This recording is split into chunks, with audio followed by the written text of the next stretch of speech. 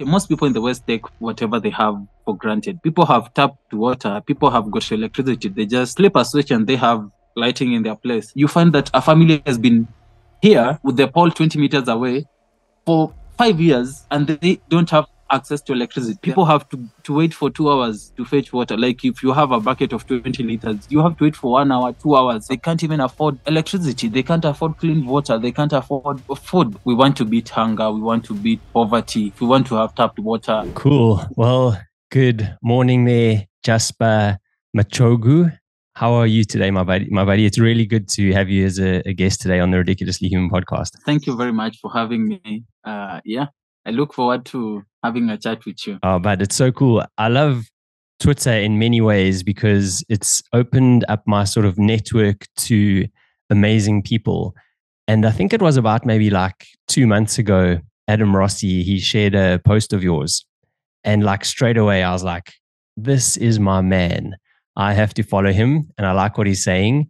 And now here we are chatting. So that's super cool. And you sitting in your backyard there in Kenya. It looks like a little bit of a cold morning. How is it there for you today? It's good. A little bit chilly. It hasn't rained, I think, in the past 2 months. It has rained maybe twice or thrice. But I think now the rains are back. It's cold. Cool stuff. So, but look, there's nothing like starting a podcast with a good African story around bribery, right? So we both know that in Africa, like the way to get things done sometimes is through bribes. Sometimes that's the only way to get things done. Now, I know that you have a very interesting story about an orphanage that you were building, but you didn't pay a bribe. And that got you in a little bit of trouble, I'm assuming. Last year, we were building these 3 orphans. It's 3 kids who live all alone without no parent, nobody to look after them, no guardian.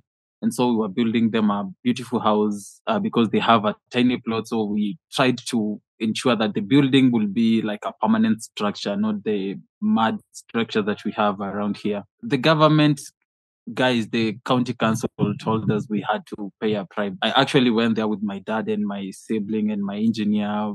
We tried talking to them. We were like, oh, man, we are doing this beautiful work for these children. Why don't you allow us to continue doing that minus paying a bribe? Because like we're giving them money and then adding no value to whatever we are doing. They don't come to inspect or supervise or anything. You just give them money. But they said no. We went out. We went back home, and then the following day they took some stuff from the people who were working there, and they took with them three people. So we went, like the whole village got up. We went to the county offices. We were demanding questions like, why did you take our people? Why did you take our stuff? What do you want? We want our people back and our staff back. And of course, we're not going to pay a bribe. And after that, they took hold of me and some other guys. So 5 people, 5 in total. And then they took us to a cell. I slept in a cell overnight for doing good work. Yeah, and then the following day we were taken to court, but then in the courtroom the guys said, "Okay, we have talked to each other and we have like came to terms. Like we don't have a problem." So there was no like hearing or anything. That was the end of it. We were told, okay, you go back home. And that was it. I know it happens a lot in Africa. Like every other place you go to, somebody needs a bribe. Like if you want your passport to come out quickly, pay a bribe if you want something. Like right now, I'm waiting for good conduct for two members for my organization, Fossil Fuels for Africa. So if I had paid a bribe, the good conduct certificate would have come out quickly. But yeah, I can only wait. But it's crazy. I remember like when I was still living in South Africa years ago, like I was a youngster. And if you got caught like driving, over the speed limit and the cops pulled you over, I mean, all you had to do was really just like open up your wallet and then show them like, okay, cool, here's 100 Rand. And they'll go, okay, cool. Yeah, that's enough. and they would just let you go. It's just like, and that's just the way business is sometimes in Africa. If you came to Kenya, that is the case actually. Like today, we have like the traffic police everywhere. But these people, they don't ask for. Usually, whenever we have boarded matatus, matatu is the PSV, passenger service vehicle. So whenever you board a matatu, you realize that the matatu stops at the police check, and then the conductor, the person who's collecting money and stuff like that, gives the police like 50 shillings. That's about almost $1, half a dollar, 50 cents. So he gives them the 50 shillings and off we go. Like this, the police are not going to check if we are like if the vehicle is overloaded. They don't care about the speed, the condition. If we have insurance, they don't care about that. As much as long as you've given them the tip, that is it. That's how we operate, man. Oh, that is crazy. Like people that live in, say, like the Western world would probably just have no idea how to survive, I think, in Africa. But it's just kind of the way it is, isn't it? So look, obviously, I think good things run in your blood. Like you are definitely a guy that likes to help people. And I just want to read a couple of things, a couple of tweets that you actually wrote, and then I got a couple of questions afterwards, because it's kind of a nice platform to ask a few questions off. So you wrote, "Good morning from Kissy, Kenya. Half the bananas are ripe. I left another bucket of bananas ripening up in the ceiling. It has been a couple of hot sunny days without rain. It drizzled over the weekend for a few minutes. Yesterday, my borehole water pump ran for 2 hours straight because people needed lots of water." And then you have a separate one where you wrote another tweet saying, "I'm still providing free clean water to my community. I would want to own a 4-wheel tiny tractor and browser so that I can provide clean water to more families effortlessly.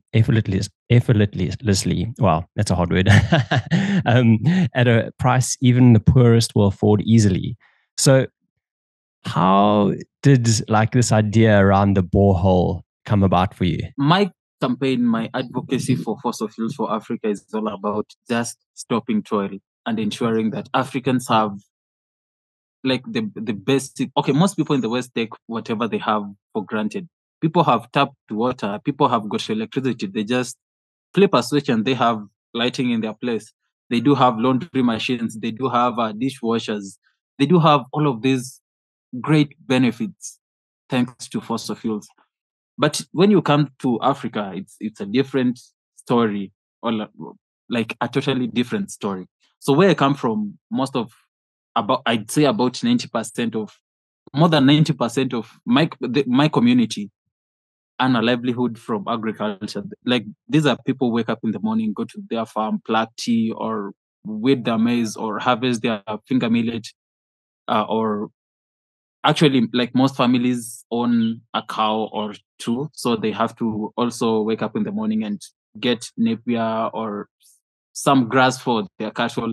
So that's what my community is all about, and that's what 6 to 7 out of 10 Africans, and that's how 6 to 7 out of 10 Africans earn a livelihood. Like they are earning a livelihood thanks to agriculture. As I campaign for just stopping toil, that means we need farm machines. Like this is 2024, but you come here and you find people digging throughout the day. Like somebody goes to their farm, he has got a hoe, and it's up down throughout the day. That's what my mom does. Actually, that's what I do whenever I go out farming. So we toil a lot, and as I just said, one of the problems that we have is water around here. I know in some other places it's worse. In some other places in Kenya it's worse. People get going for water from fetching water from maybe 2 kilometers away, 1 kilometer away. Luckily for us, we fetch water from about 600 meters. My home fetches water from about 600 meters away uphill. In Kisii, it's just hills everywhere. So it's uphill. At some other point, you have to, it's tough work. But some other families go fetch water from 1 kilometer away because like I'm just near the river. We have other families on the other side. And I felt like the first problem I need to solve is like, if the first problem I need to stop to end toil is by getting a borehole for my community. I dug a borehole last year thanks to help from some of my friends. And so people don't have to go fetching water uh, 600 meters away, 1 kilometer away. They come here at the river. So where we get water from the spring, sometimes, especially during the drought seasons, we have like a very low discharge, very low. People have to wait for 2 hours to fetch water. Like if you have a bucket of 20 liters, you have to wait for 1 hour, 2 hours, some other times. And I remember, actually, I was sharing this story with a friend over the weekend. So when I was growing up, my mom would wake up at 3 in the morning. She would go to the river, and she gets there. She finds very many people waiting in line to fetch water. So you can imagine waking up at 3 in the morning. During the day, it's even more chaotic. Like you're going to wait for 3 hours or something. I got this borehole for my community as a way of ending toil. So people now travel for maybe 300 meters, and it's just flat land because most people live along the hill. They get clean, free water easily. It's ending toil in a way. It must like really kind of change their lives, and sort of even in a way like free them up a little bit because they don't have to walk the 600 meters or wait the 2 hours to get water. So it must be a huge help to them. Yeah, it is. And you wrote about like also maybe thinking about getting sort of pipes and stuff from your borehole to, I guess, help the community sort of make it even easier for them to get water. Has that sort of progressed at all? Yeah, one family already has got tapped water at their place. It's my neighbor over here. And I'm okay. So I had initially, I was thinking about maybe getting a tractor at some point in life, and maybe a Bowser, the tank. And so getting water to these families is the tractor carrying water to their places, and then maybe asking them for a service fee or something. But I think tapped water is going to be far cheaper, and like digging trenches, installing pipes, and getting these pipes to particular families, and maybe installing them a water meter so that I can monitor how much they consume per, let's say, per month, and then charging them for a cubic meter of water. That will be far easier and convenient, and like getting tapped water is it's a game changer. It is. It's life changing. I listened to this really fascinating podcast years ago, and it was talking about like the sort of biggest changes in society, right? And one of the biggest changes in society ever was actually getting sort of piped water everywhere. And that was also a reason that so much disease actually sort of stopped, was because people then had like clean running water. They weren't going, to wherever it was to get their water. So like what you're doing is like twofold. You're giving people, well, water on tap, which is life changing, but also probably helping with other issues, maybe related around to disease and sicknesses and stuff that they can avoid. So I think it's amazing. Talking about disease, another thing that we have been trying to do, Fossil Fuel for Africa has been trying to do, is getting people clean cooking, because over here people cook using firewood in houses that don't have chimneys. So you can imagine what that does to them. For the past like almost a year, we have been trying to. For the past 1 year, we have been trying to get families clean cooking. So it's just the LPG can, 6 kilos. 6 kilos is like a tiny one, but it supports families for about 1 month if they cooking breakfast, lunch, and supper using the LPG can. So a family of 6 members is going to use that for about let's say 4 weeks, 3, 4 weeks, 5 weeks. And once their LPG can runs out, they refill in nearby kiosks or shops by paying about $10. So that is affordable for most families. I'd say it's affordable to almost all families in my community. So it's a game changer as well. For the past 1 year, we managed to give out about 100 LPG cans, so 100 to 100 families. Some good work. Also, we have been giving out. We have been connecting people to the grid, to the national grid, electricity grid. The situation over here is different. So we have families like I have my home. I have a pole here. So I don't need like another line. I don't need to construct anything. I don't need to buy materials. I don't need to buy poles and get an electrician to connect poles. I don't need all of that. So it's just like my home is just nearby a pole, maybe 20 meters away, 30 meters away, or something of the sort. But you find that a family has been here with the pole 20 meters away for 5 years, and they don't have access to electricity. They're not connected to the grid. And this is because these families lack about $300 to connect themselves to the grid. So with $300, you can get an electrician, buy materials, the wiring materials, get yourself a meter from Kenya Power and Lighting Company, KPLC, and that is going to change your lives. But you don't have access to the 300 USD. So most families don't have access to electricity. So for the past 1 year, we have been trying to get these families connected to the grid. For the past maybe 7 months, we have been getting those closest to the lines. So for the past 6 months, we haven't been constructing lines or building lines. We have been just connecting whoever is near the national grid line to the electricity. But we have also connected people. We have built lines in the past and got those families connected to the grid. Those are families who in maybe 10 years they wouldn't have had the funds to build a line, because building a line is the most expensive thing that you're going to do. If you're building a line, 5 poles, 5 times, that's like 1,500 USD. 5 poles, 1,500 USD. Families can't. There is no way they're going to get that. Yeah, so you can imagine a family saving, say, 200 USD a year, and those are rich families. I'd say in my community, 200 USD in a year. That means you don't have kids in school. You don't have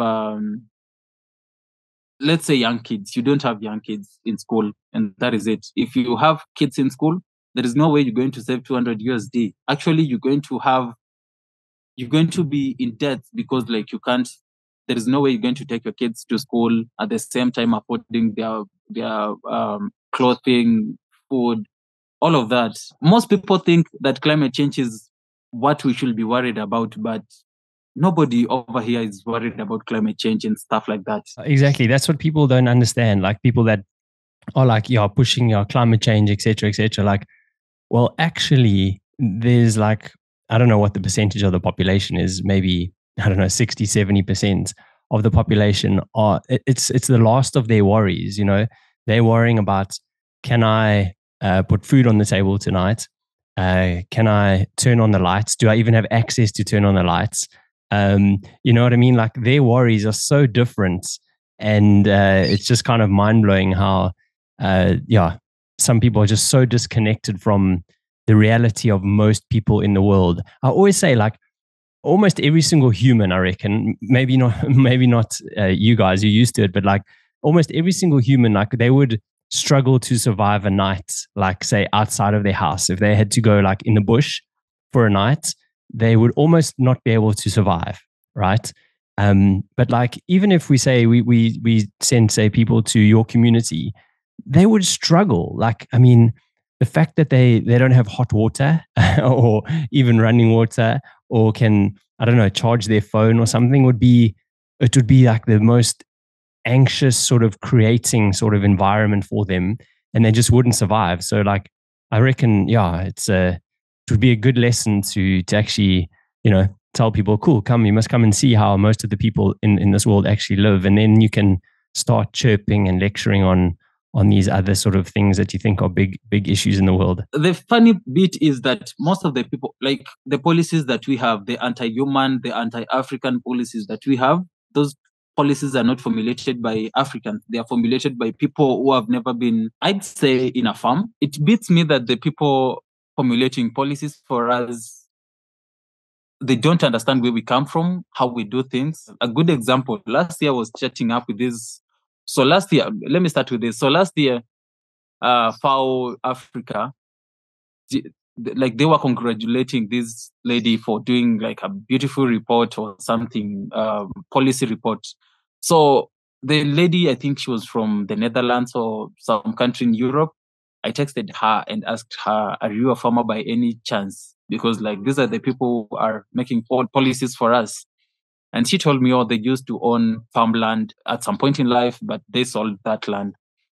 And so you can imagine, those are the same people who are making policies for us. Those are the same people telling us not to use fertilizer that they use in plenty.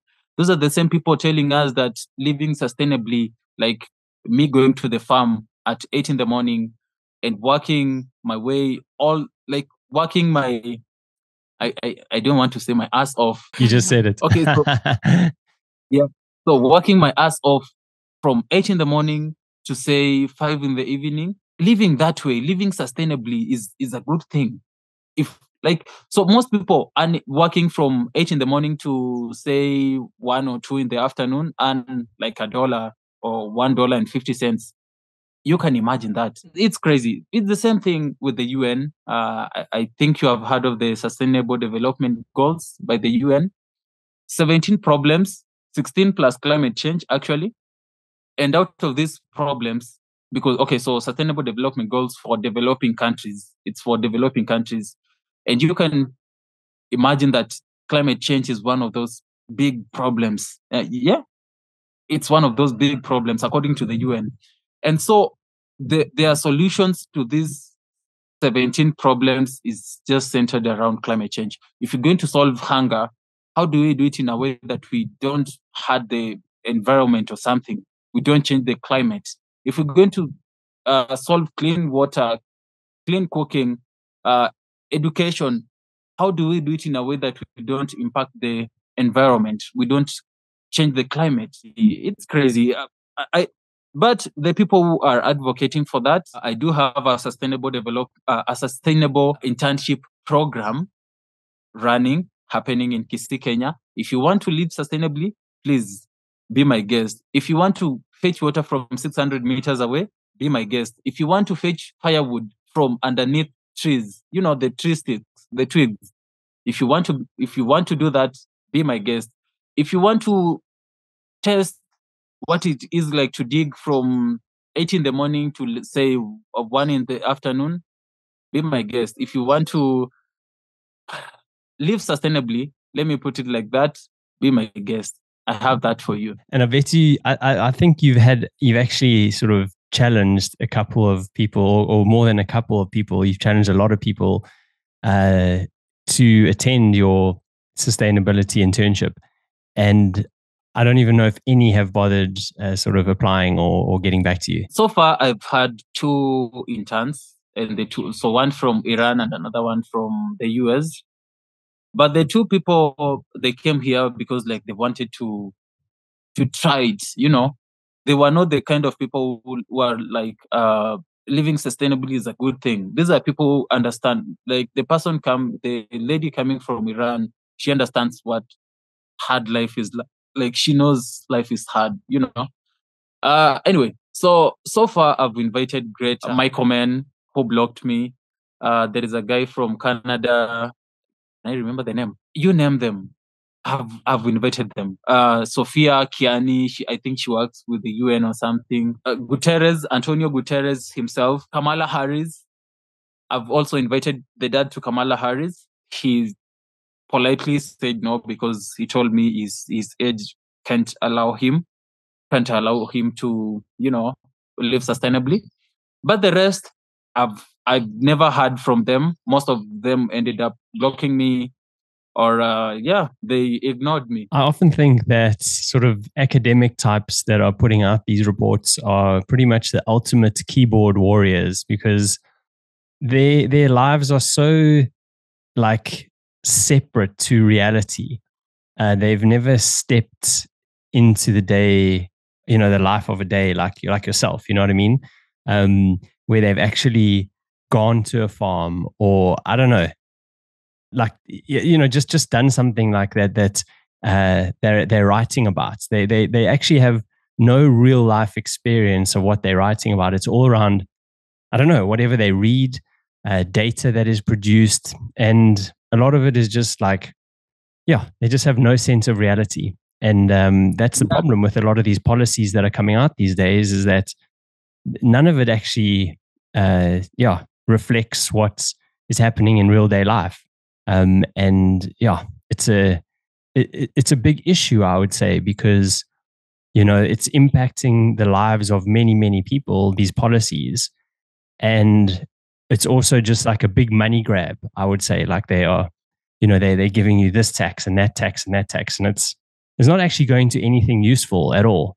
It's we need like some sort of massive either pushback or revolution to kind of wake these people up, I think. My solution is the sustainable internship program. I think that's going to change most of these people's thinking, because like no matter how much you try to confuse them, because whenever I argue with some of these people on Twitter, on X, I'm giving them facts, I'm giving them the data, but most of them end up ignoring it and saying, okay, organic farming is good.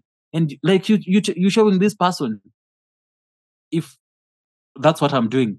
So my Twitter is just full of, me doing stuff sustainably, me getting organic manure from, our cow shed, or me fetching firewood, or us plucking tea throughout the day, or me getting harvesting finger millet or maize, stuff like that. So I'm showing these people how what living sustainably is like, and I'm giving them past hand, like I'm doing it, and I'm showing you how we do it, and I'm telling you it's not a good life, because like we earning so little from it. Most families they just surviving day by day, day by day. They can't even afford electricity, they can't afford clean water, they can't afford food, and these people still they can't hear it. So that's why, like, I think making these people drink what they preach. If you're preaching wine, go ahead and drink wine. If you're preaching organic farming,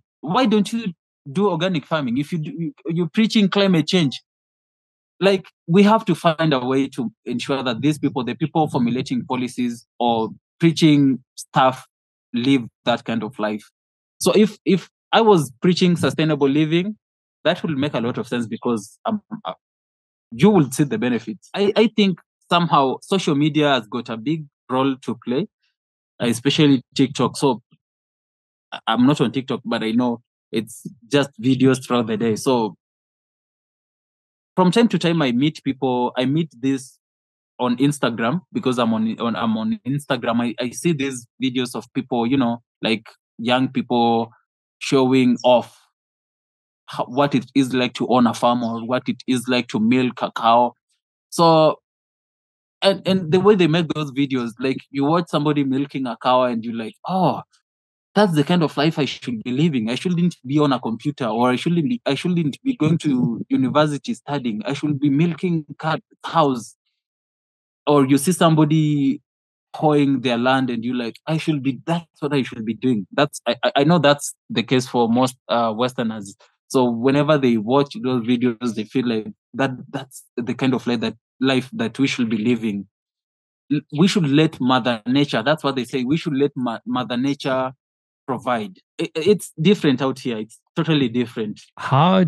Where is the middle ground? Like, how does this work in reality then? Like, because it is nice to say, like, let's have like a good environment, clean environment, eat healthy food, etc., etc. But like, where is the middle ground in your opinion? Well, let me talk for myself. Let me talk for my mom. So for us, we're all about flourishing. We're all about developing. We want to beat hunger. We want to beat poverty. We want to have like a good life. We want to have tapped water. We want to stop toiling. We don't want to go to and work from 8 in the morning, hoeing from 8 in the morning to 1 in the afternoon, or weeding our finger millet from 8 in the morning to 1 to 5 in the evening. We don't want to do that. We want better opportunities. We want industries, because like industrialization changes lives in a big way. We want value addition we want industries to value add our produce so that we can earn more from agriculture. We want fertilizers so that we don't have to carry manure, which is very, very heavy and it has got a very low nitrogen content and all of that. We don't want that. We want a fertilizer that is going to flourish, that is going to feed our crops in a better way, in a big way. And of course, we have the solutions to some of those problems. So whatever problems that we are facing in Africa, we have the solutions to them. And the solution actually is fossil fuels, because with fossil fuels, we have the energy. With energy, you can do a lot of things. You can have tractors, you can have industries, you can have clean cooking, with a lot of things. Let me put it like that. You can even have electricity. So that's number one.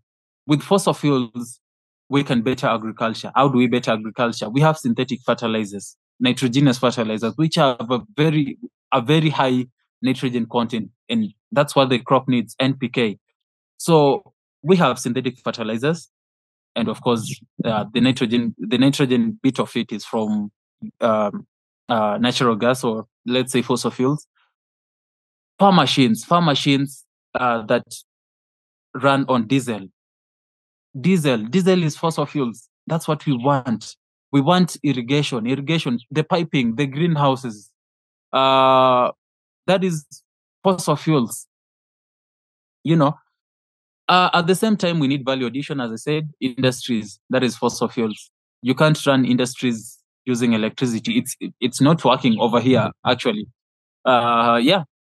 And the final point is the 4 pillars of modern civilization. We want better structures. So the 4 pillars, cement and steel. We want better structures, resilient. So the structures are going to be resilient to weather and extreme weather. Let's say storms, flooding, and stuff like that. We can't have that minus steel and cement.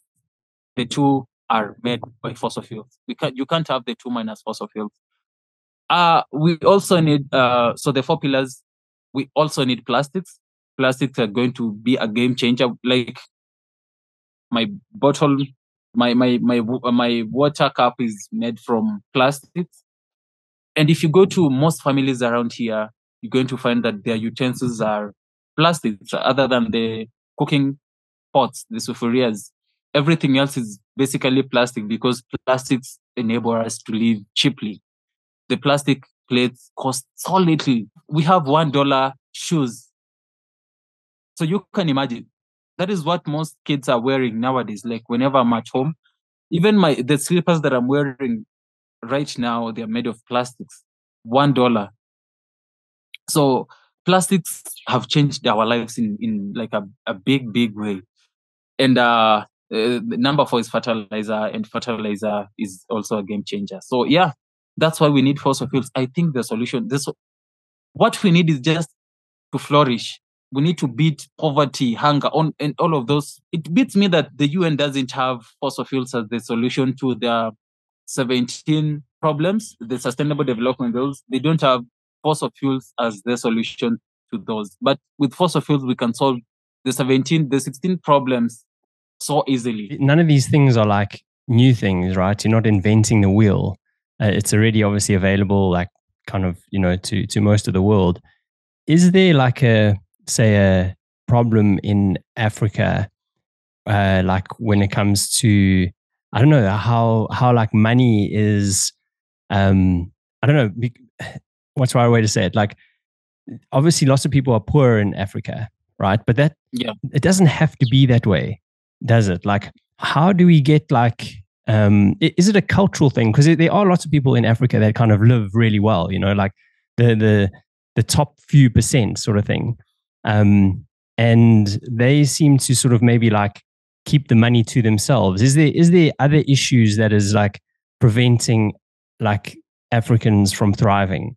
Like, is it a structural thing? Is it a traditional thing where sort of the money doesn't sort of flow down like it needs to? Number one, colonialism never really ended. We still have colonialism in Africa.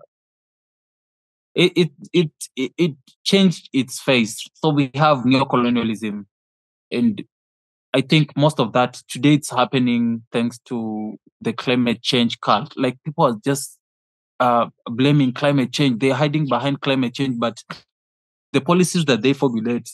A good example is what has been happening in Kenya for the past maybe 3 or 4 years. So with the current government, Ruto is like a looter. He's a land grabber.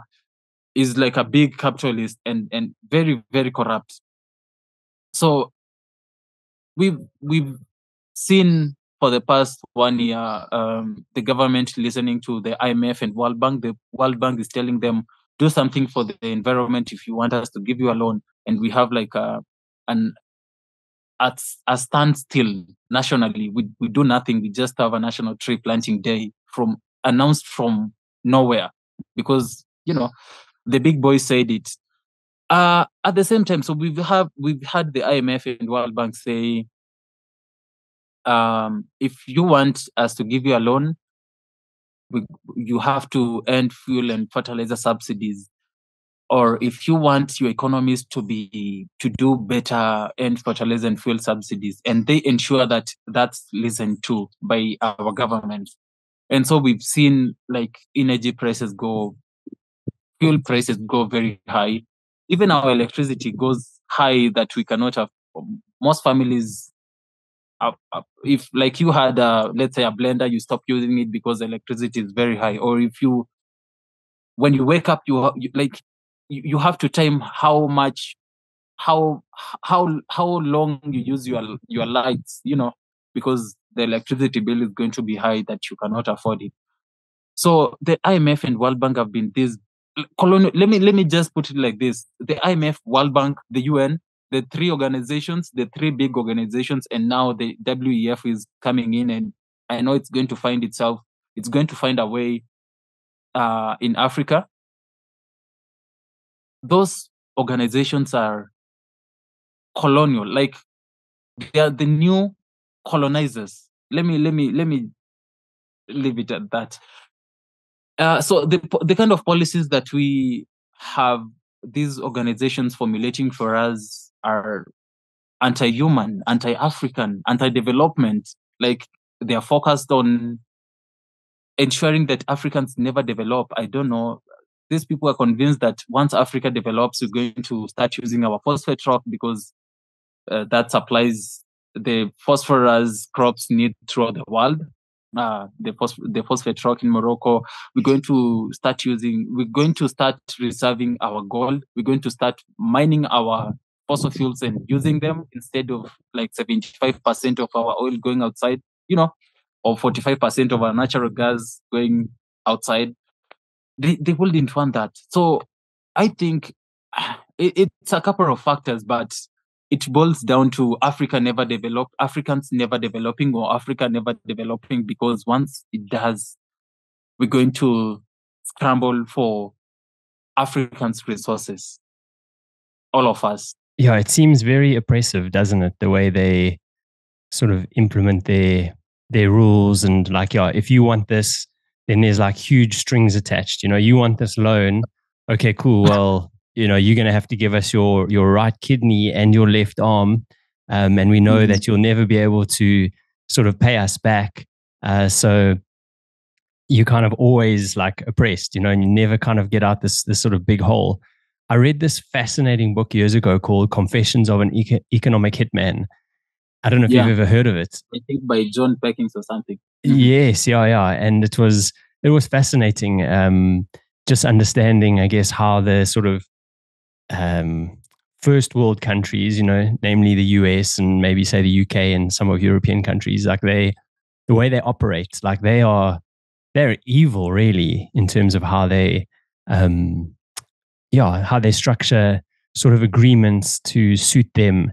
And then like, as soon as you don't sort of honor that agreement, then you lose certain things like your votes on the UN or whatever the story is. Like they had like all these crazy things, and it was the biggest eye-opening book I think I've ever read in my life, and it opened me up to, I guess, the sort of corruption that exists and why certain countries and certain continents are the way they are. And I don't know. I kind of feel like we're living in this renaissance period at the moment. Like I still have a lot of hope, right? Even though you can kind of look at the world right now, especially if you're looking online, and you can kind of think everything is like just going downhill, and they're trying to sort of like censor us and control us even more than ever. And maybe they are, so this feels like a kind of last battle. But I still feel like there's this beautiful renaissance going on, so like say accounts like yours where you're teaching people the reality of, say, sustainable farming and like why we do need fossil fuels. And then you have other people that are getting interested in like old traditional ways of doing things, like trying to, just revive sort of ancient traditions, or just, just ways of doing things healthier. So I feel like there's this nice sort of like undertone and warm current that's sort of bubbling up underneath, where people are like, actually, we want to live a different life, and we don't want to be controlled by whoever you people are. And I don't know if you feel that yourself as well in any ways. I think you've put it in a very nice way. Okay, so I will put it differently. We should focus on human flourishing, African flourishing. I know that's going to happen at some point in life, and I hope I'm going to be like a part of that change, the positive change.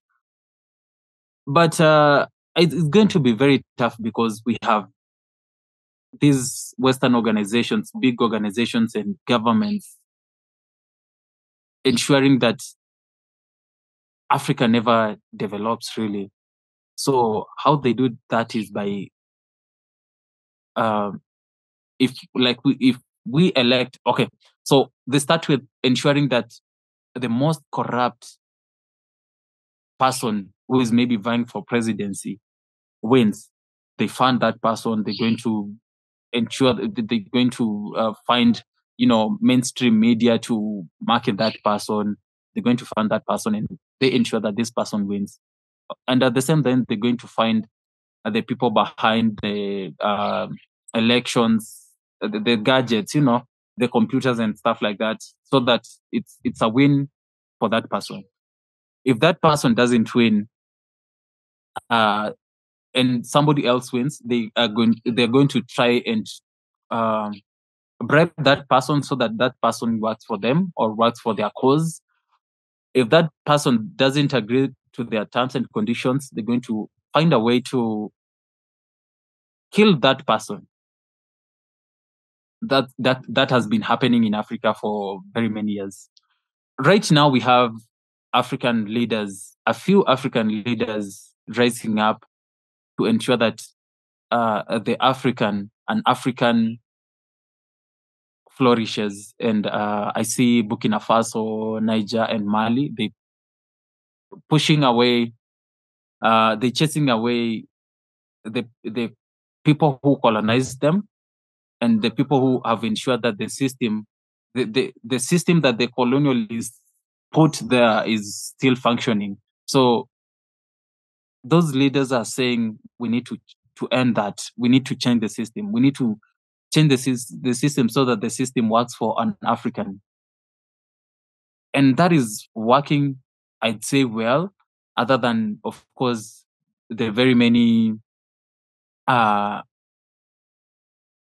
like what I'm trying to find coup or coup. Other than the very many coup.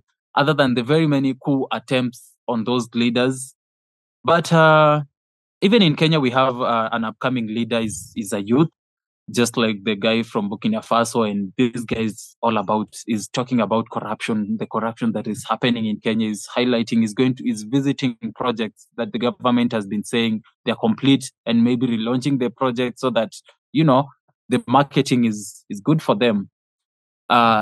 So in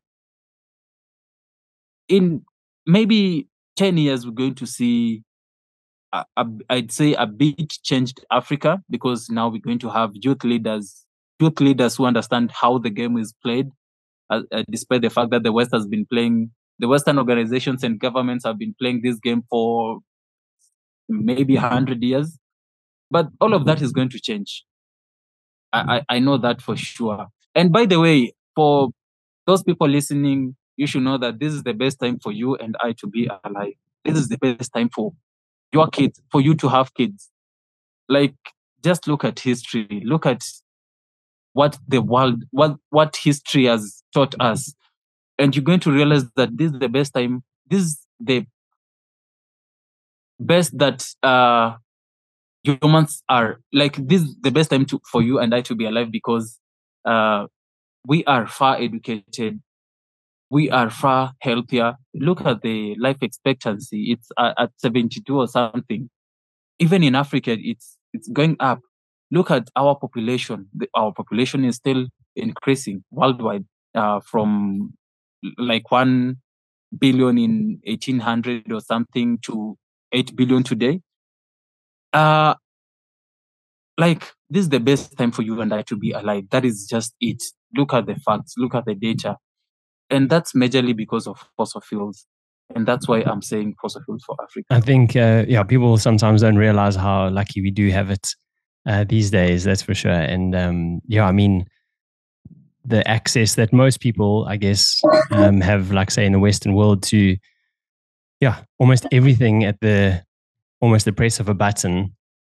They just literally have no idea how lucky they are in terms of the time that they're living in. So we definitely need to make the most of that. But at the same time, we also need to spread that and share it more with people that are less privileged than us.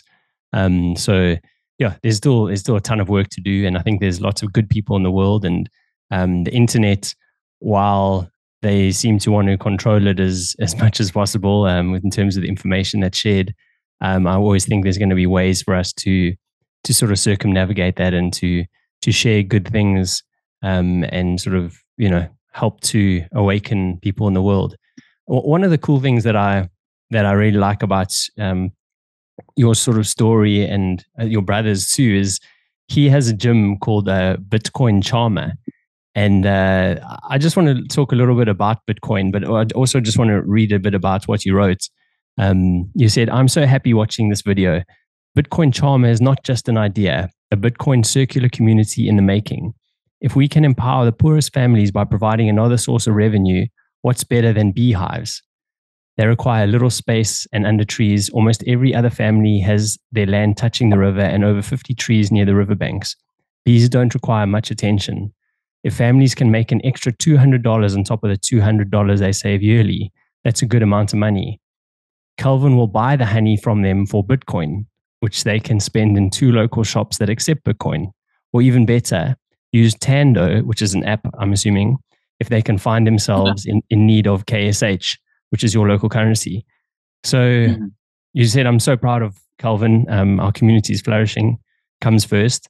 So firstly, how did you sort of even get involved in Bitcoin? Because I can imagine from a technology perspective, I don't know what phones you have, but how do you even buy it? How do you, I'd love to know how you did it, how you got involved. I've had this friend, he's from the US, and he's been talking to me about Bitcoin for a very long time. I think from last year or something.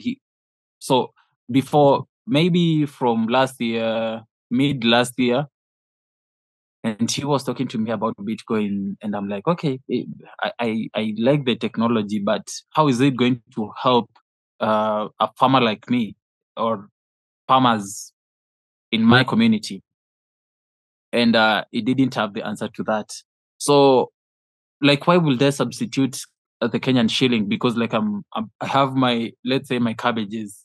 I cut my cabbage. I take it to my neighbor. My neighbor gives me 10 Kenyan shillings, or let's say 100 Kenyan shillings. That's about $1.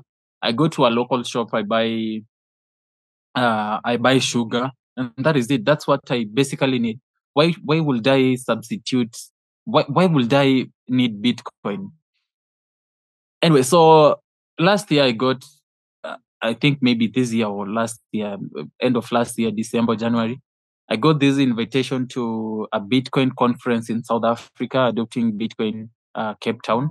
I attended the conference. I actually was a speaker, and man, I realized that people out here, like, Bitcoin had lots of benefits, and it had a big potential in being a part of the solution to Africa's problems. Do you know that? Okay, so the first time I went to South Africa, I had about like 150 USD with me in cash, but in Kenyan shillings. So I flew to South Africa. I was stuck in Cape Town, in the Cape Town airport. I was just stuck there because I didn't have the rand. And so I went to the currency exchange shops. I was trying to convert my Kenyan shillings to rand so that I can board like an Uber to my hotel. But that was not so. The shops kept telling me, "Oh, what do you have? Do you have USD or euros? Because like we can't, we don't exchange the Kenyan shilling." And I was like, "Man, I'm in Africa, but these guys cannot exchange the Kenyan shilling, but they are exchanging the USD, euros, pounds, and Canadian dollars, and Australian dollars, but they're not exchanging the Kenyan shilling." So I was stuck there until a friend came by, and I boarded his Uber. So I've also been wondering about how, like, I kept wondering about that, because like a boundary, just flying through a boundary, means that my Kenyan shilling, my African currency, doesn't work in another African country. It just, the boundary just kills the value of the country currency, So that's where Bitcoin comes in. And when I was doing these projects, especially the borehole project, if somebody wanted to send me funds from, say, the US, they they wouldn't send uh, the funds easily. Actually, even today, if somebody tried to send me 100 USD using their bank account, from their the American bank account to a Kenyan bank account, they would run in troubles. They maybe would have to go to their bank and maybe talk to the representatives or something, so that like, it's your money, but you cannot do transactions minus the bank's controls. Yes, that one. So yeah, lots of problems. Now with Bitcoin, I've come to realize that with Bitcoin, it's effortless. Like, nobody controls your funds. Nobody's going to see how much money you have. If the Kenyan government, the corrupt Kenyan government, wanted to prevent me from using my Kenyan shillings, they wouldn't. They will be able to. But with Bitcoin, they can't control my Bitcoin. They can't control how much. Okay, so today, if somebody wanted to send me funds, if I wanted to deposit funds into my bank account, if I went to the bank will hold me like hostage. They will question me, where did you get all of this money from? uh, like, a lot of questions, a lot of problems. If somebody sent me a huge amount of money to my account from elsewhere, I'd have to explain why I have all of that money in my bank account. So with Bitcoin, it's different. It's your money. You do with it whatever you want to do with it. You can send it to anybody, and nobody has to know how much you sent to them. And with Bitcoin, it's instant. Like I have friends in Rwanda, I have a friend in South Africa. So whenever, like, if I wanted to send funds to them, it will be instant. Like I use Bitcoin, I tell them, send me your Bitcoin address, and that is it. In if I send via Lightning address, it's instant. Like the moment I say okay, they have received the funds, and that is a good thing. So I feel like the Bitcoin technology, the technology itself has got a potential. It has got a role to play in solving our trade problems. At the same time, yeah, I talked about privacy. It's your money. You do with it whatever you want to do with it. And at the same time, it also a good asset when it comes to inflation. Like it beats inflation in a major way. So yeah, with all of those factors, I think that's why Bitcoin is a part of the solution to our problem. So my brother, so when I came to Kenya, I told my brother about my ordeal in South Africa. Like I was stuck in the at the airport, and my brother came up with Bitcoin Chama. So Bitcoin Chama is about Chama is like a community. When a community comes together and maybe they put funds. So we have chamas in Kenya actually. Even the poorest people have chamas. Like they're saving $1 every month. So it's like a collection of people, families or friends or people who work maybe in the agricultural sector. Let's just say a group of people come together. They each of them says, I'm going to give out $1. I'm going to put $1 in this basket. And so every other person puts $1 in the basket, and then we give it to one person. So that, because like if you wanted to construct a house, it will be tough for you to buy one iron sheet every month. Instead, like if you had the group give you let's say you wanted 20 iron sheets. So 20 members gave you each one iron sheet, so that you have now 20 iron sheets. You can construct your house, and then the next month now you can start giving each one of them one iron sheet. But you get it, yeah? Yeah. So that's what a chama basically is. So we have the Bitcoin chama in our community. Now it's Bitcoin, it's a chama, but in Bitcoin. So my brother wants people to save in Bitcoin. Like we would want at some point to have like a Bitcoin circular community, like a community whereby we are not affected by inflation, uh, and yeah, privacy. Man, the government, this government is just corrupt, and it's looking for ways to earn funds. It's coming up with the craziest ideas. Like even if you have a car, not very many people in Kenya have cars, but if you have a car, you have to pay a tax for it. Like it doesn't matter if you're using it. So every year you have to pay some money for owning that car, because like you have a car. It doesn't matter if you're using it for agriculture, or if it's a personal vehicle, like you use it maybe to go to your job or something. They don't care. So yeah, we need to somehow beat the government. Like the government is coming up with these crazy ideas, we need to beat it. Yeah, so anyway, yeah, Bitcoin Chama's got many some ideas to how to make people embrace Bitcoin, at the same time empowering them. And one of them is the Beehive project, because like with a Beehive, once you have a Beehive, most families don't know how to construct a Beehive. They don't have the timber or the expertise.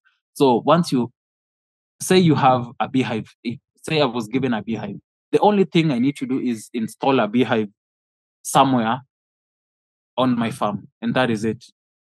I wait for 6 months. I find somebody to harvest the honey for me, or as most of us do, we just get a fire and some smoke, and we smoke that, and yeah, that is it. But it's more professional if you like. You got somebody with a Suit. beehive. What is it called? The suit, yeah, the bee suit, harvesting the honey for you, because that person is going to know when to harvest the honey, how to harvest it, and to ensure that the quality is just top notch. Yeah. So with a beehive, a family is, say, one beehive. with one beehive, you're going to generate up to 200 USD. Actually, even more, 200 USD per beehive. And as I told you, a family is saving, say, 200 USD. A family without the children expenses is going to save 200 USD a year. So you can imagine another 200 USD on top of that. And with a beehive, no expenses. The bees look for because like it's green everywhere. In Kisii, I know it's painted differently in mainstream media, in the Western mainstream media. Whenever you hear Africa, you see drought and children dying and stuff like that. But in Kisii, it's green everywhere. We have trees, like every other farm. We have trees everywhere. It's green everywhere. And so the bees are going to get nectar from those trees, and you don't feed the bees. You don't feed them. You just wait for 6 months, you harvest the honey, and that is it. So that is a good way of ensuring that empowering these families of my community.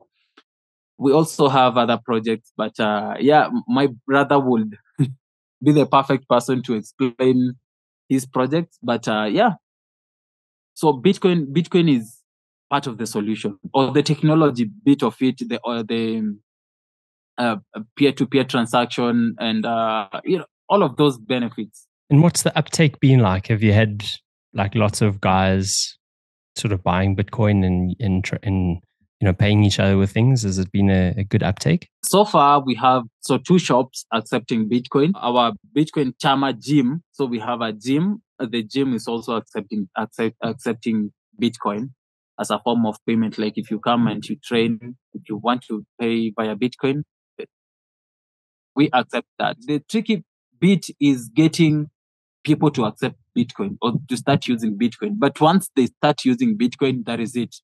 Like once you start using Bitcoin, you're not going to stop. You're not going to, you will not go back to the fiat currency.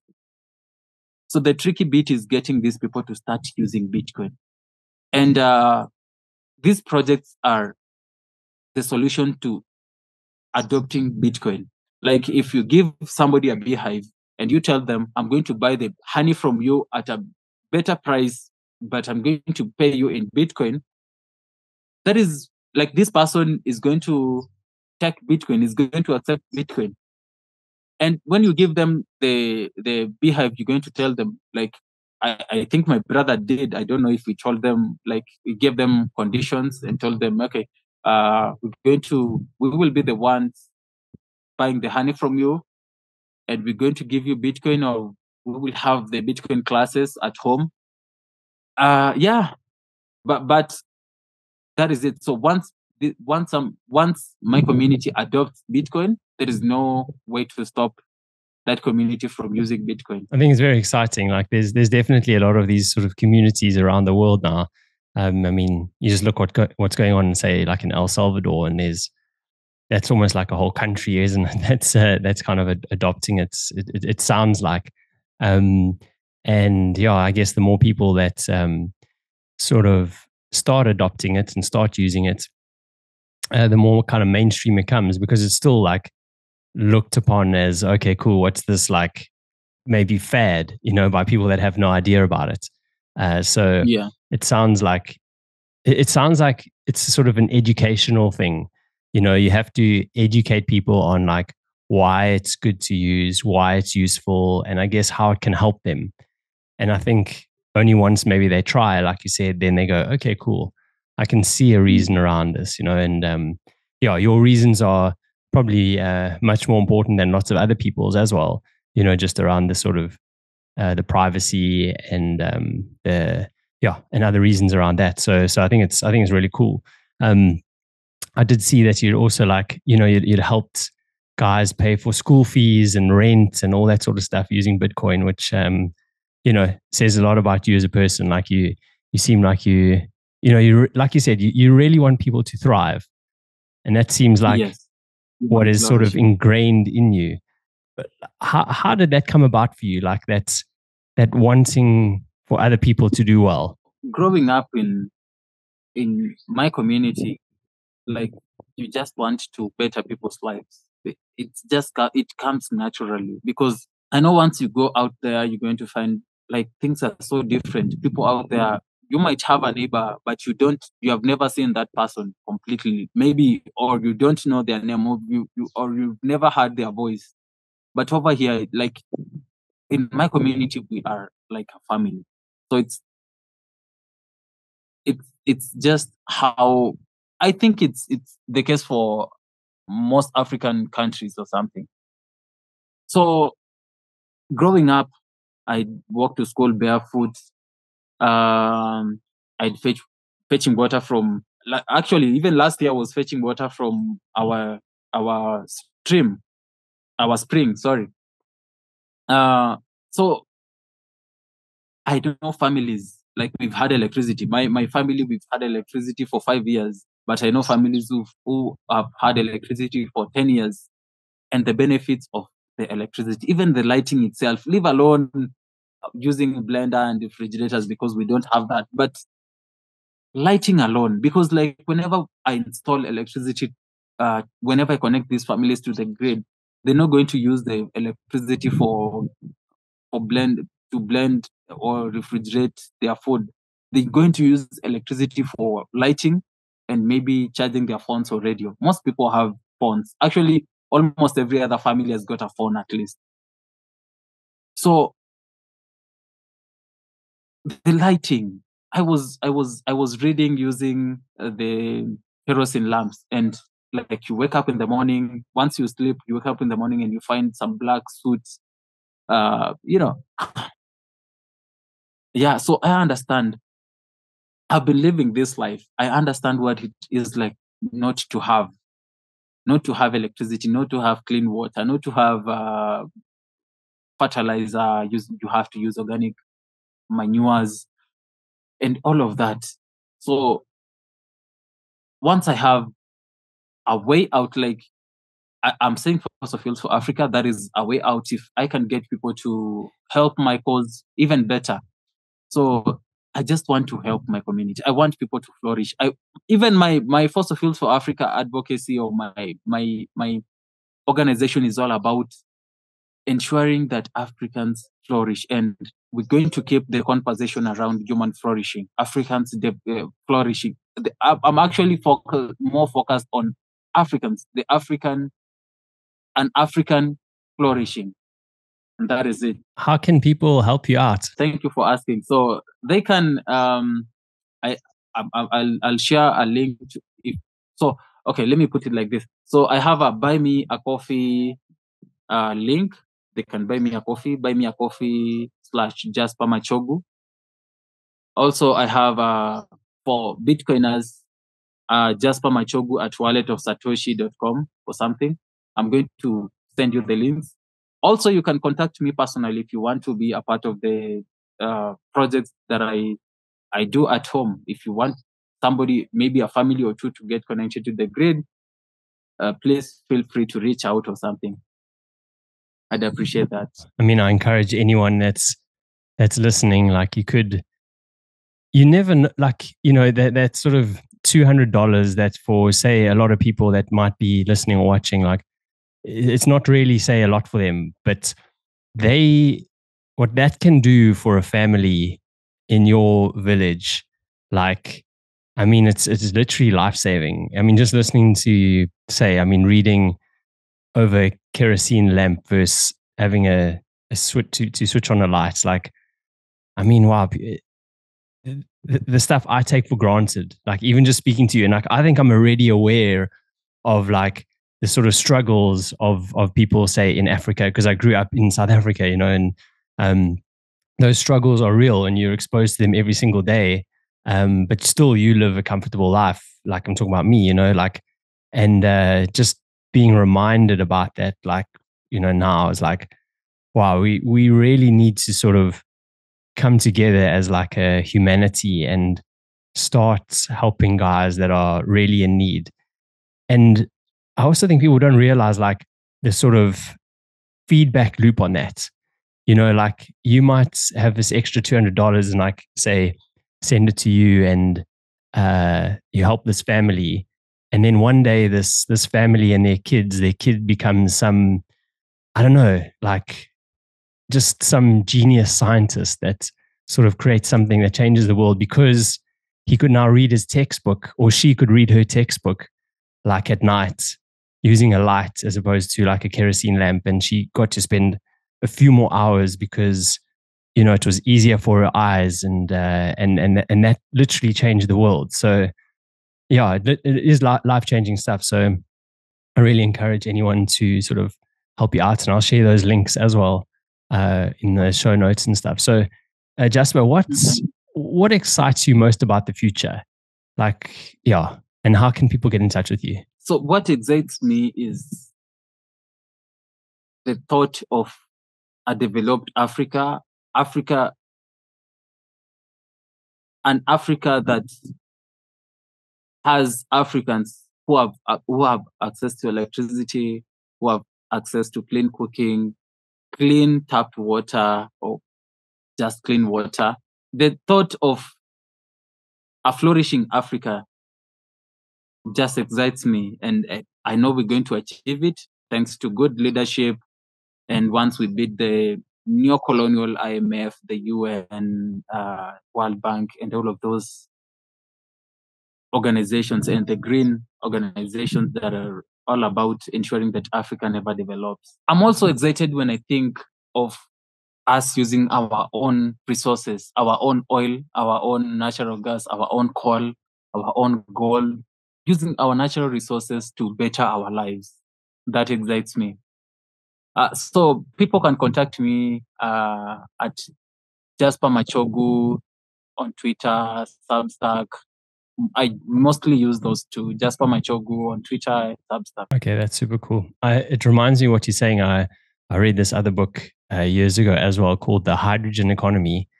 And it was also like a really fascinating book because it spoke about the potential of using hydrogen as energy. So like, you know, hydrogen is obviously, you know, part of what's just in the air, but also, you know, hydrogen is in water. And one of the things that they spoke about in the book was that if a country like Africa, which has like tons of hydrogen available, if they could tap into the hydrogen economy, they would essentially become like the strongest continent in the world, because at the moment they a lot of their money and a lot of their debt is effectively used to pay off like fossil fuel, right? So they buy a lot of fossil fuels, but they've also been given these sort of nasty contracts whereby they're kind of always in debt, and like most of the money that they make, you know, through their GDP and stuff is actually just paying off debt. So they never actually have money to invest in important projects like schools or you know, architecture or transportation or whatever it is, roads, water access, etc., etc. So that was a very interesting book, and it kind of like, you know, that's how Africa starts flourishing when you sort of start having, you know, you start being able to invest in things that are important and entirely necessary. So I also believe that there's so much hope for Africa, like as a continent. Like, you know, I also remember years ago, I was like super interested in politics, and I was like, I want to go and be president in South Africa, right? Crazy idea. and I was reading about South Africa, and it was like at the time it was something like one of the only self-sustainable countries in the world. Like we had our own oil, we had our own food, we had our own like water, we had everything. Like it didn't need to sort of import anything whatsoever. So therefore, immediately you have control over your currency and your money and your debt, right? But you know, of course, governments, I don't know, I think they're just the most corrupt institutions in the world, and they just sort of want to line their own pockets. It seems a lot of the time, these politicians. But I think a lot of Africa is like that. I think a lot of Africa is kind of like, you know, self-sustainable. I mean, the whole continent is totally self-sustainable, and certain countries are definitely self-sustainable. So the hope is there, but it's going to take people like yourselves to just sort of keep on flipping, speaking the good game, you know, and waking people up. So I'm really excited about that too, and I look forward to seeing you as the president of Kenya one day, brother. Just kidding. I'm sure you don't want to do that. But my last question, no, my last question is, what does being ridiculously human mean to you? Helping people out, helping the poor. Yeah. And this has been a fantastic reminder about it. So I just wanted to say, like, thanks so much for coming on the podcast. But it's been really special. Like really enjoyed chatting to you, and thanks for just explaining, I guess, the hardships of, what it is to live the life that you live, and also to give that sense of reality for all these sort of academics that are, writing these ridiculous sort of policies and papers and stuff. Like, you guys need to sort of wake up and come live a day in the lives of a guy like Jusper to sort of make sense of what you're actually writing. So I think, I know there's a lot of support for you. Like I've checked your feed on Twitter and the comments and stuff, and there's lots of people rooting for you and, believing in, I guess, what you're doing. And that's the cool thing about humanity. I think deep down inside, like, we actually do want to help each other, and I think that's also the hope that I think I have when it comes to sort of civilization, is that we actually do want to help each other. Most of us, and there's always the other side, but yeah, just wanted to say a massive thanks for coming on, and just looking forward to hopefully meeting you in person one day. Thank you for having me. Yeah, I look forward to that.